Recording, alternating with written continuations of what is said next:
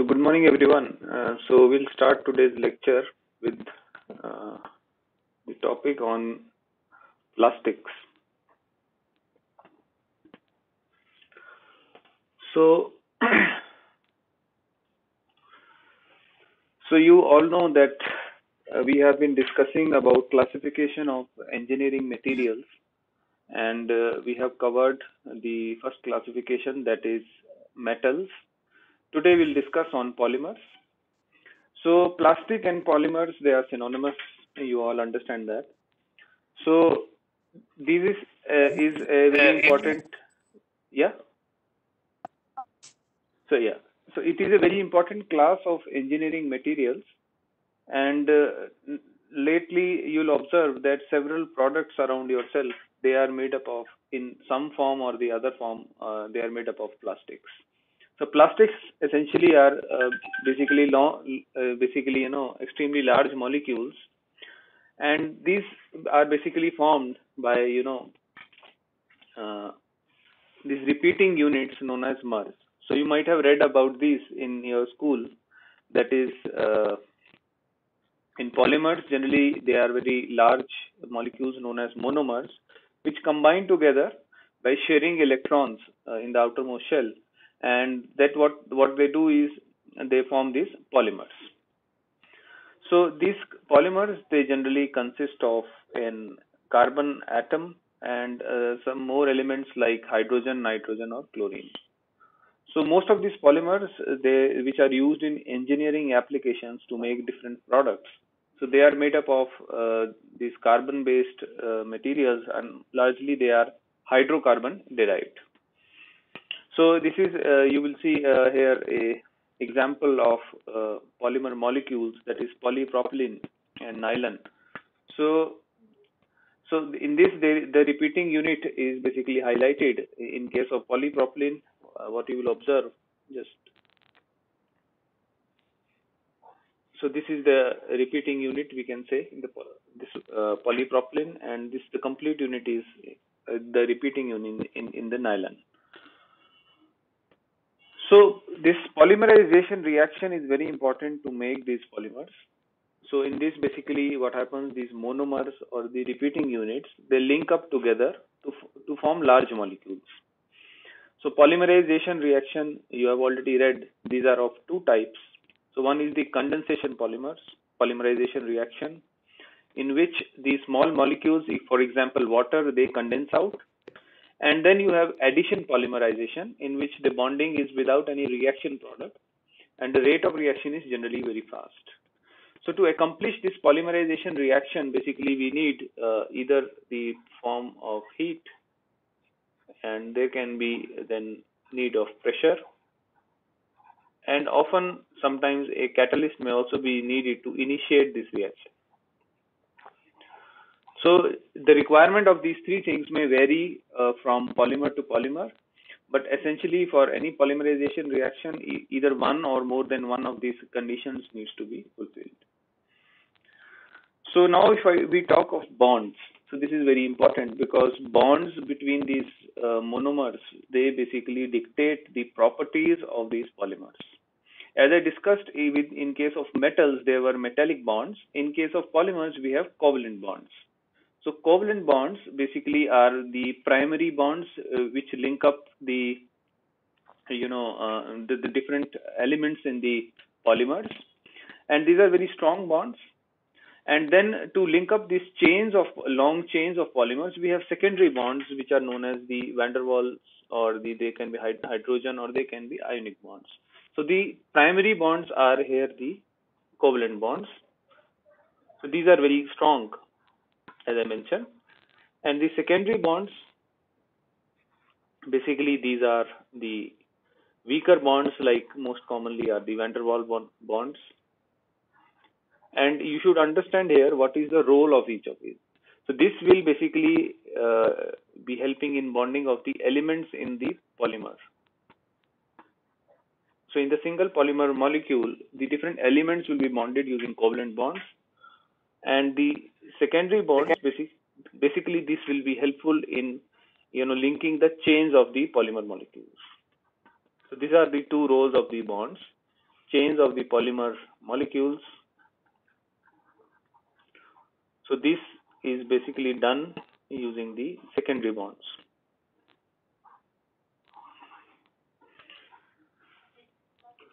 So now we see some distinguishing features of these plastics, or how they are different than other class of engineering materials.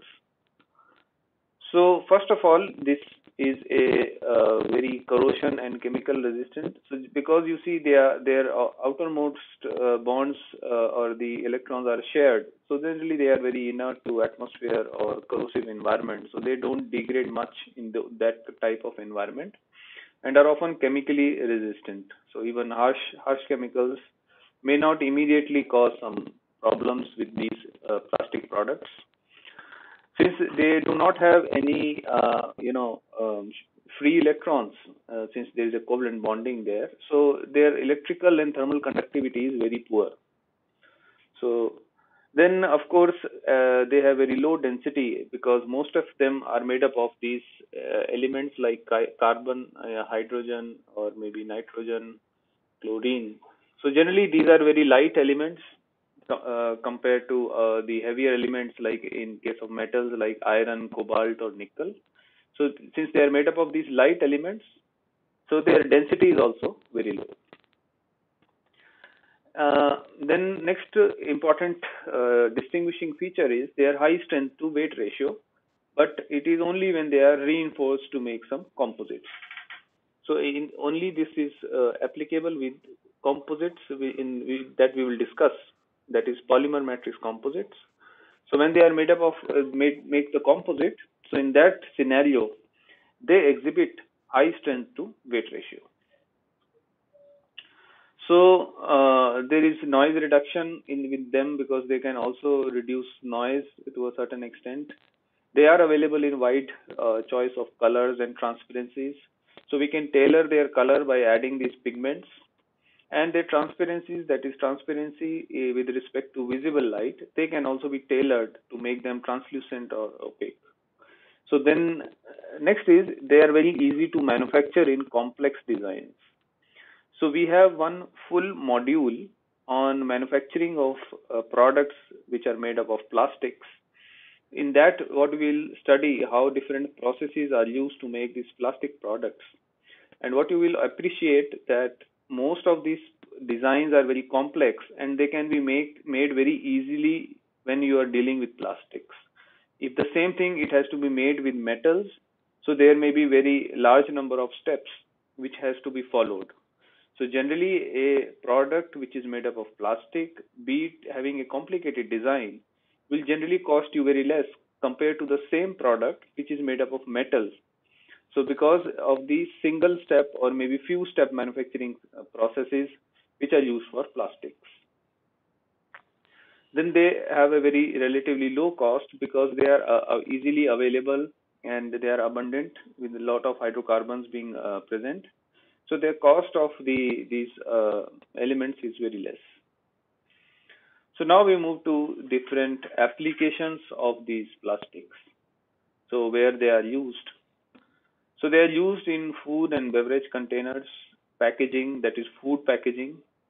They are used in rechargeable batteries. So this is one of the new or very potential application which is coming up from these polymers. So you might have heard about these lithium polymer batteries. So I will discuss some examples of special polymers which are even used in batteries. So their atomic structure has been tailored in order to have some electrical conductivity. But the idea is some mic is unmuted.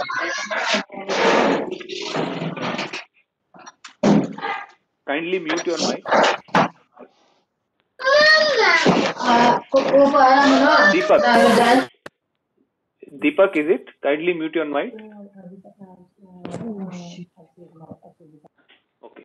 So, rechargeable batteries, which are used in several, now what we are surrounded by electronic gadgets. So we have mobile phone, we have laptops, we have other equipment in which we need the equipment to be light in weight. So that is why these lithium polymer batteries are so important these days. And some of these polymers even are tailored to basically have some electrical conductivity, and they are being used in these rechargeable batteries. Then housewares, so you'll find many domestic products around yourself which are still made up of plastics. Then textiles are there, medical devices like scaffolds.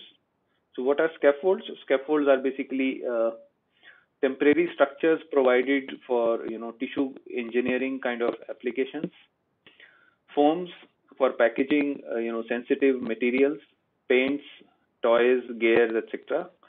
Automotive and aerospace components. These are some representative photographs of the products which are made up of plastics or polymers in some form or the other. So it may not be necessary to have a rigid kind of structure, but polymers are also known to have a very flexible type of structure. If you see this example, so all this packaging material used for food and all, these are the foams which are used for storing or transporting very sensitive equipment. These seats in an aircraft. This is basically the scaffold that I was talking here. So this is the scaffold. So basically, this porous structure is basically used for tissue engineering application, and these are nowadays made up of polymers. So all these pores that you see, basically what they do is they can house the tissue of the some organ, and we can develop the complete tissue these days. This is the basically a rechargeable lithium polymer battery. So these are the rechargeable batteries used. They are again using polymers. So what you will observe that we have a wide variety of applications with polymers, and have become one of the indispensable part of our daily life, and we see lot of products around ourselves made out of this. So now I'll discuss some more classification in these polymers. So essentially, there are two types of polymers which are widely used in engineering applications. So one is the thermoplastics, and another one are the thermosets. So we'll discuss one by one. So these thermoplastics, basically, they are good in some aspect that they can be remolded by applying heat or pressure. This happens because, as I discussed earlier, they have very loose or very weak secondary bonds. So since their secondary bonds are quite weak, so by applying heat or pressure, we can remold them into different shapes again and again. So these molecules, upon application of heat, so since the secondary bonding is quite weak, so these molecules they can slide very easily under these shaping forces. Means shaping forces in this sense indicates heat or pressure. And then there is a very important temperature state which is known as the glass transition temperature. So please try to understand what is this glass transition temperature. So glass transition temperature is a temperature beyond which these thermoplastic polymers they become a very viscous or flowy type of a substance. So if I will say the behavior, so if this is the Tg, so this glass transition temperature is generally denoted by this Tg, and we have the melting temperature denoted by Tm. So what happens below this glass transition temperature, the material is brittle and it exhibits itself as some relatively hard by itself. And beyond this glass transition temperature, the state changes to a viscous, uh, uh, I can say, or a rubbery kind of state. And if we use, increase the temperature, and here basically what happens, it basically melts. So glass transition temperature is this temperature where after which it becomes or converts to a viscous state. And why this temperature is important? Because to make any product, generally the processing is done in between this glass transition temperature, above the glass transition temperature and near the melting point. So all the manufacturing or products, so this is done in this temperature range. for these thermoplastic composites. So why this is the reason why we are discussing the importance of glass transition temperature. So if I can summarize thermoplastics, so thermoplastics are, you can consider them like an ice cream. So an ice cream, you understand, it can be frozen, and it can again by reducing the temperature you can freeze it, and again if you allow the temperature to increase it will melt again, and then you can refreeze it again by reducing the temperature. So this ice cream type of behavior is exhibited by these thermoplastics. Now if we move to the thermosets, so what will happen? In thermosets, there is a different story. So in thermosets, they have crosslinks, permanent crosslinks, which are formed upon applying heat or pressure. So these crosslinks, they have a very permanent kind of an arrangement, which does not allow these long polymer chains or molecules to slide over each other even by applying heat or pressure. So this is what happens when you apply heat or pressure. So at that time, the molecules, they are unable to slide over each other. Hence, what happens in this case, you cannot remold them or reshape them by applying heat in this regard. So heat cannot change the shape, or you cannot even apply pressure, because in this case you have the permanent crosslinks which are formed by the curing process. So this is similar to a cake. So once the cake is baked, you heat it or you cool it, it will not regain its earlier state. In fact, if you just push it or heat it continuously, you will end up burning it up rather than melting. So thermosets, they can be imagined as a cake. Thermoplastics can be imagined as ice cream. So now these are some of the representative examples of the plastics which are used. Like I have discussed, ABS is there, actonitrile butadiene styrene, epoxies are there, nylon is there, and more polymers are listed there. And these are the special class of polymers 3 which are used in the rechargeable batteries. So these are used in the lithium polymer batteries, as discussed earlier. And lastly, we have some lactic acid based polymers, which are also, some of them are also starch based.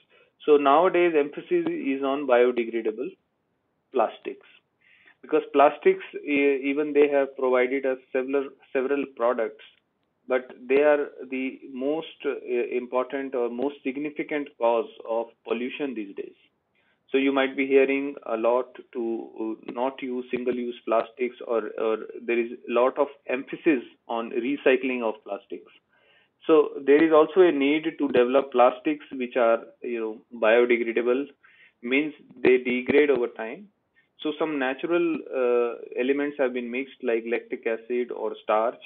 So we have a very good popular example known as polylactic acid based polymer, which is a biodegradable polymer. It is used, and nowadays you will find several products which are made using these type of materials. So this is the schematic representation of the thermoplastic polymer and thermoset. So what you observe is some mic is unmuted. Can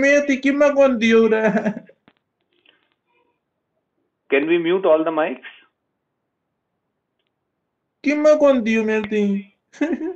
Yeah, some mic is unmuted. Sir, please show the last slide.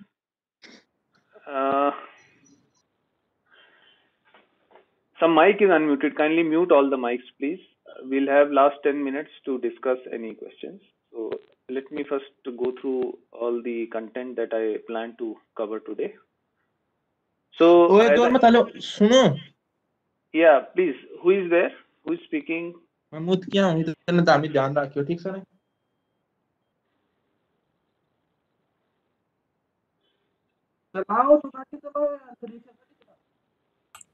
Sir, can you mute everyone? I think I am only telling them to mute by themselves. I don't know who is speaking. Sir, you can mute everyone from your side. ठीक है भाई, मान ली Okay. You are OP. Okay. Okay. ओए Just मेरे give me मारे a he minute.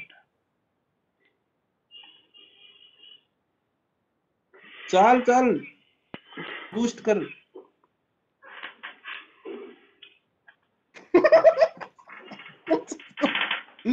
पाला डट डट भाई डट। So I have ना ना muted ना ऊपर everyone. मत हटी, चल चल चल चल। Yeah, someone is there who पूरा is ना डाटिए, constantly पूरा ना speaking. डाटिए। चट्टान पर डटा है। ओ भाई उरे भी बंदा ही उरे भाग जा।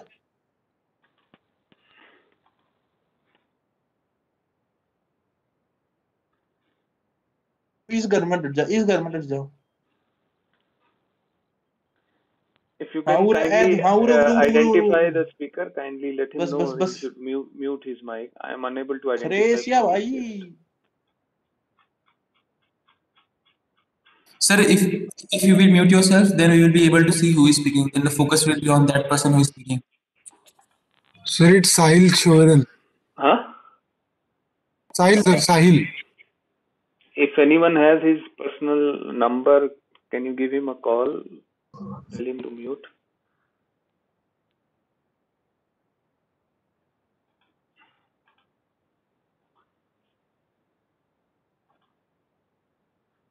So I think now it is resolved. Okay.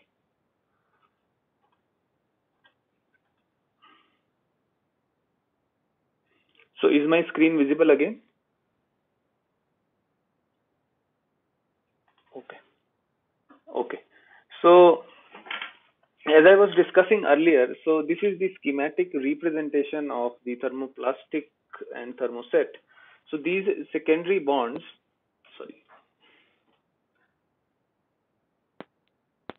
So these are the secondary bonds which are loosely, bond. The molecular chains are loosely bound, and when applying heat or pressure, they can slide. But in case of thermosets, you have these permanent crosslinks which are formed after the curing process, which cannot be remolded. So with this, we move ahead to another class of polymers which are known as elastomers. So you can consider elastomers very similar to a rubber band. So what is the special property? So these are again amorphous materials as other polymers with a very low glass transition temperature. Means even at room temperature, you can stretch them a lot.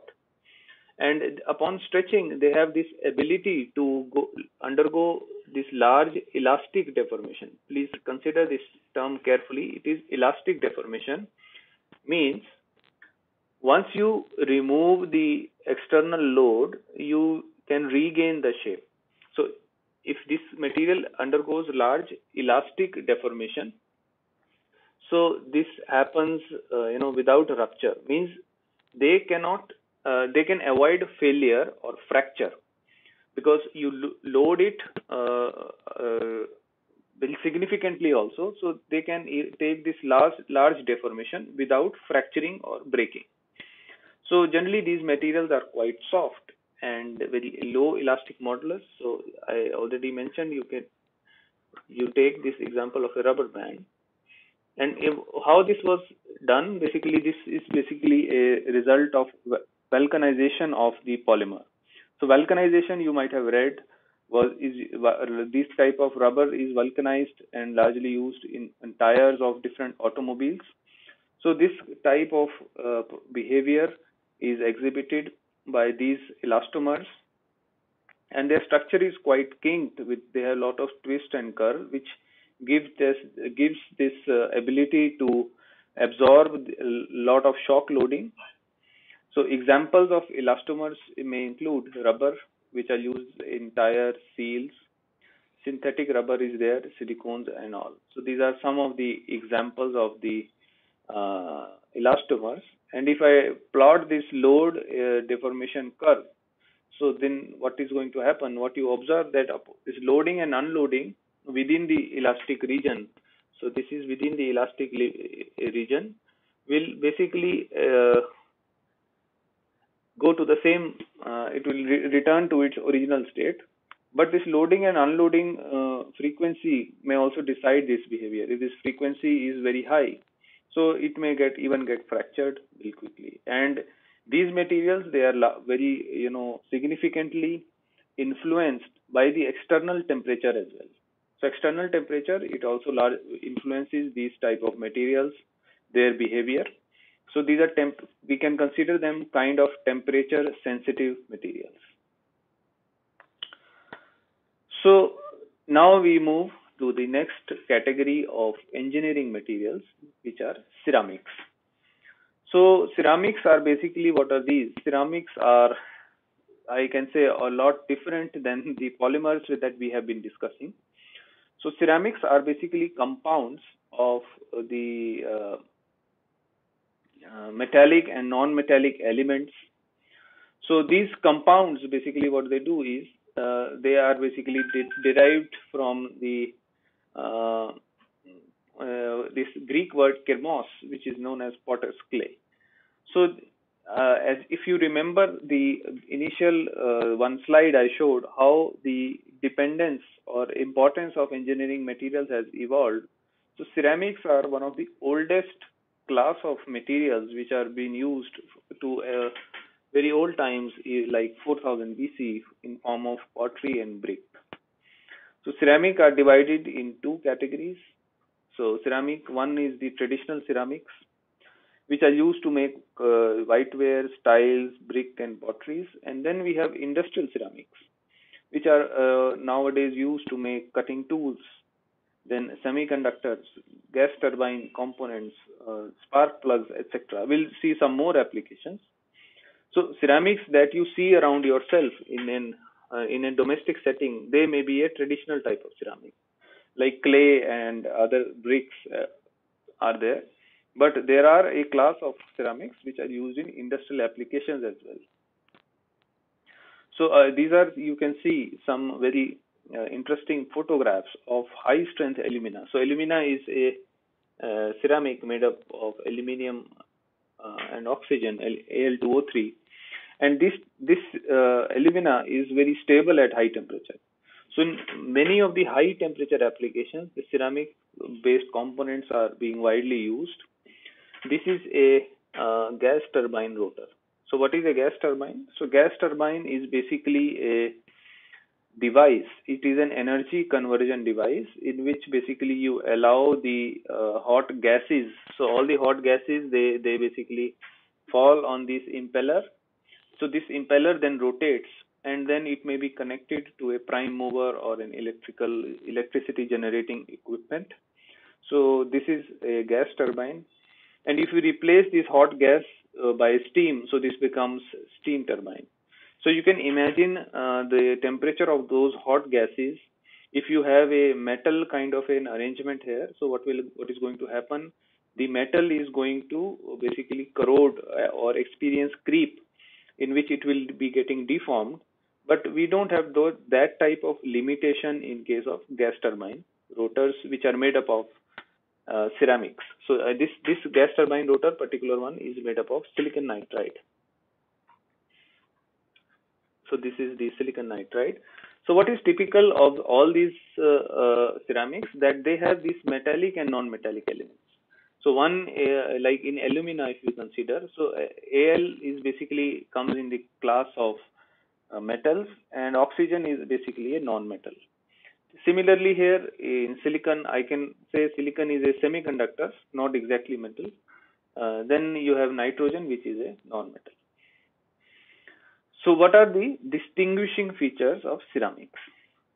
So ceramics are basically composed of a mixture of metals and non-metals, which are combined again by sharing of the electrons. So they also don't have any free electrons. They also have very strong covalent bonds. So there are no free electrons in this regard. Again, their density is less than metals, but their density may be higher than polymers. So why density is less than metals? Because I mentioned, so one of the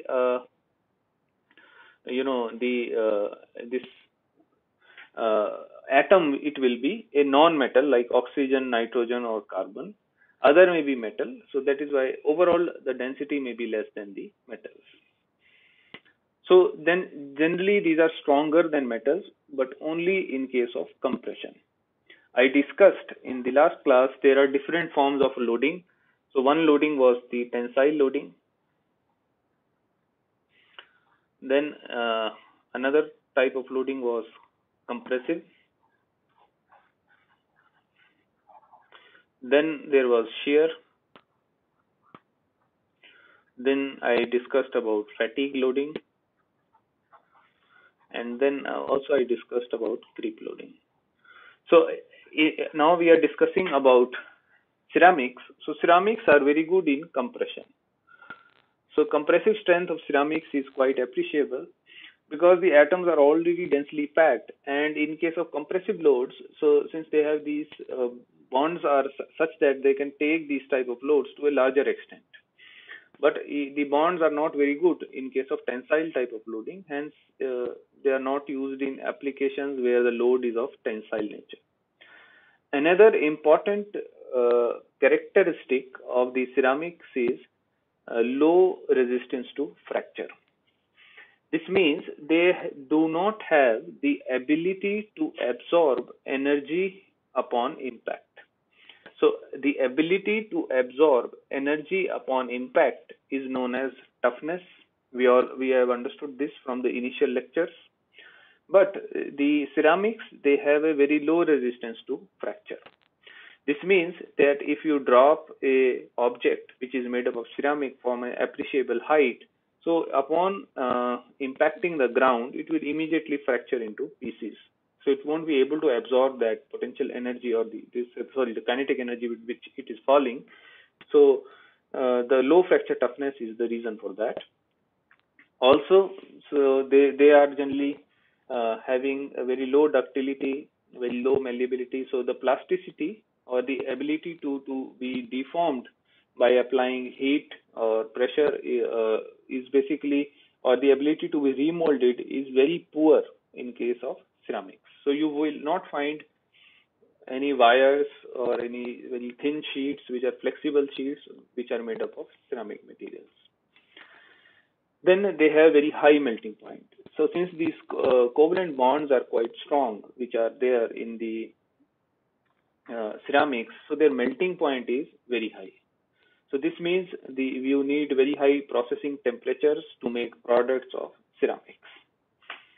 So of course, since they are very having no free electrons, so their conductivity towards electricity and heat is very poor. And single crystals, there can be some ceramics which are transparent to visible light. So except for glasses, which are also in the ceramics, in most cases the atoms may be regularly arranged. And since their bonds are complete of the different elements, the bonds are complete, so they are very chemically stable and heat resistant.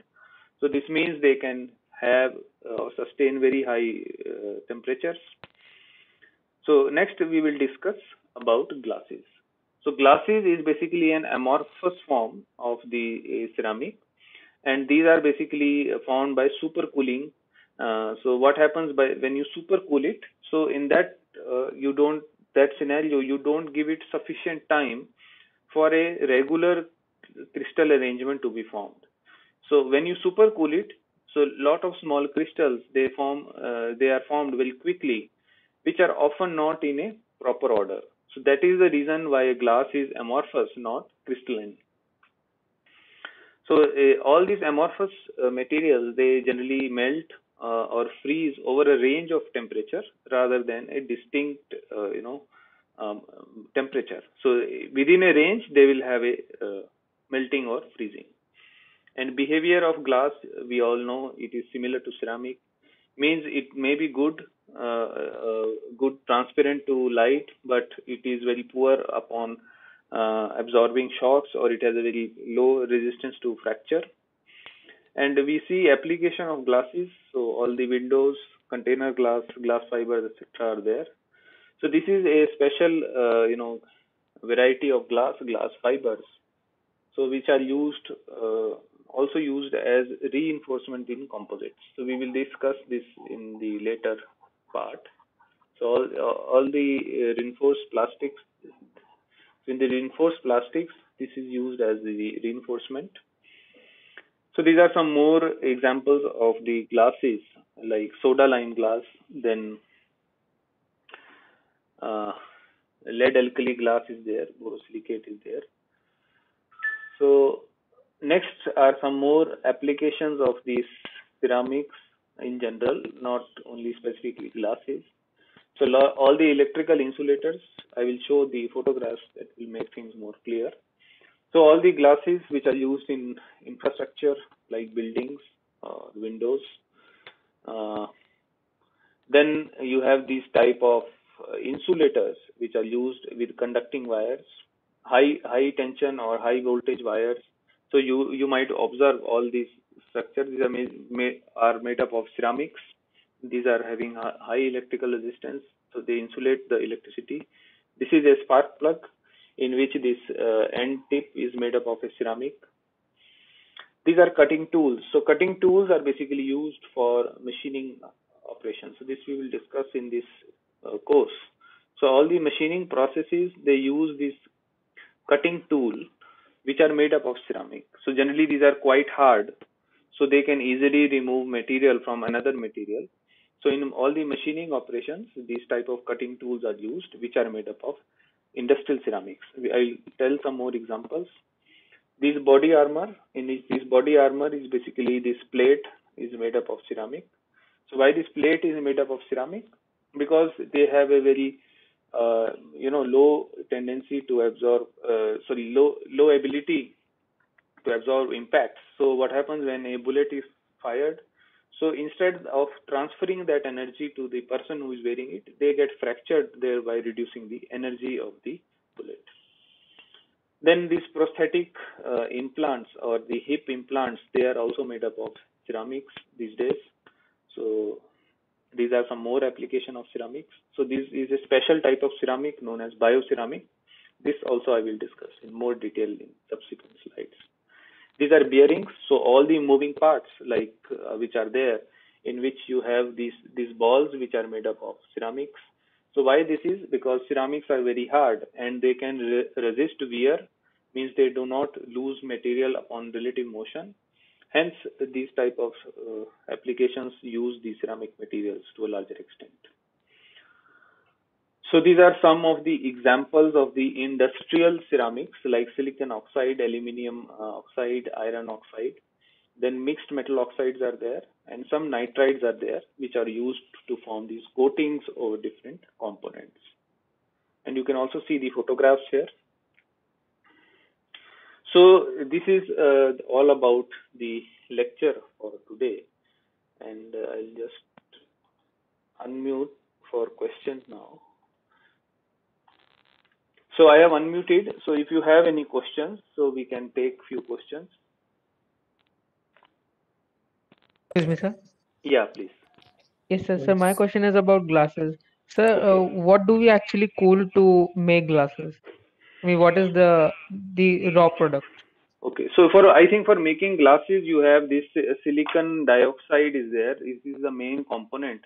So you see the silicon dioxide is the main component. Of course, there is a presence of sodium or other type of elements in it. So this is in form of like powder. So you melt this powder and then you form a liquid upon melting. And when you allow it to cool very rapidly, you don't allow sufficient time for the crystals to arrange in a regular pattern. So that is why all these glasses, they are very, amorphous in nature. Of course, they have this special ability to transmit light in if not, having any additives in it. So it is a powder kind of an arrangement largely made up of silicon dioxide, which is melted and then supercooled. Okay, sir. So what if we allow it to cool slowly? Yeah, if you will allow it to, I think to allow it to cool it very slow. So what will happen? You may get a crystalline kind of structure, but other properties like for the transparent to visible light and all. So those might be lost. And I think some more properties regarding the mechanical performance may also degrade. So depending on the crystalline structure, a lot of things may change.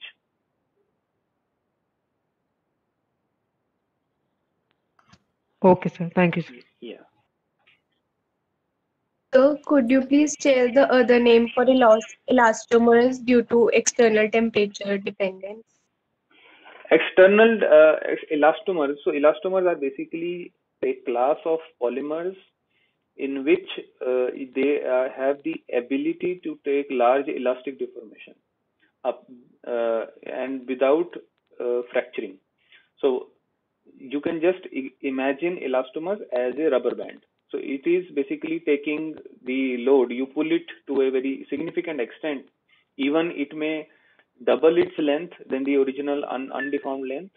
So even in that regard, the behavior is there. But what I mentioned during the slide, is presenting the slide, is that at with change in temperature, the ability to show this deformation may change, or even it may get reduced. So elastomers have no different name, but the behavior is largely temperature dependent. Okay, sir. And sir, like in case of rubber, it usually increases as the temperature increases. So Uh, is it an exception? I am not clear. Pardon, please. Can you repeat your question? So, so in case of rubber, as temperature increases, the elasticity increases. So is it an exception? Elasticity. You are confusing two things. So elasticity is the ability to regain original shape when you remove the external load. Now, if you heat rubber, it is just changing its state to a more viscous or rubbery or flowy type of state. That is, it is now changing its state. But if in that state it is not elastic, it has just changed its state to a more viscous form. In that regard, if you will apply some external load, it will definitely not come back to the original shape. So that is not elasticity.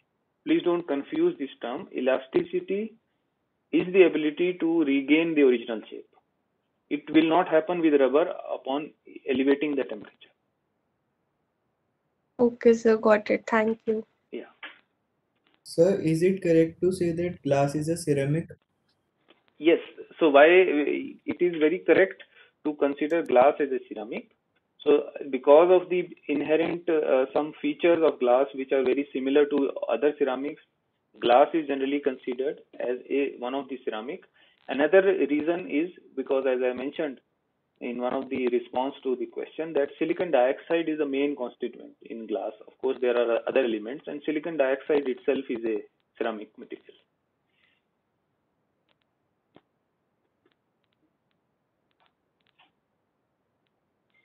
So, while mentioning thermoset polymers, you said that a curing takes place. Yeah. So, what happens in the curing process? Okay. So in the curing process, what is there? So essentially, so see what is in there. These bonds are there. So bonds of the polymers already this is there. So these cross links are absent. So when you do the curing process, so in curing there is role of heat and pressure. So when you provide these two things, or maybe one of the thing depending on specific thermoset, so these permanent crosslinks they get developed. So curing is nothing but is a process by which we develop these permanent crosslinks which are absent in the uncured product. So that is the curing process, and curing is specifically happens only in thermosets, not in thermoplastics. So permanent crosslinks are formed during this process, which is known as the curing. Okay, sir, thank you. Yeah.